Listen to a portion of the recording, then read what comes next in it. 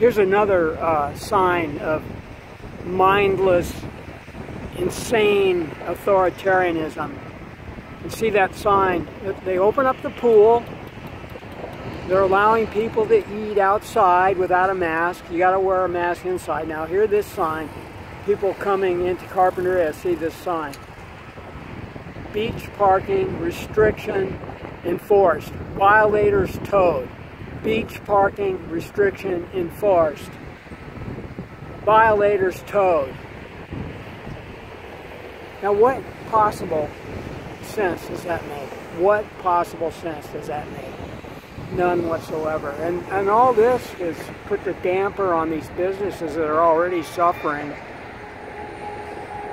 because people won't want to come here. They'll go to some other beach, or they'll park a few blocks away and walk there, or I don't know. It's just hopeless.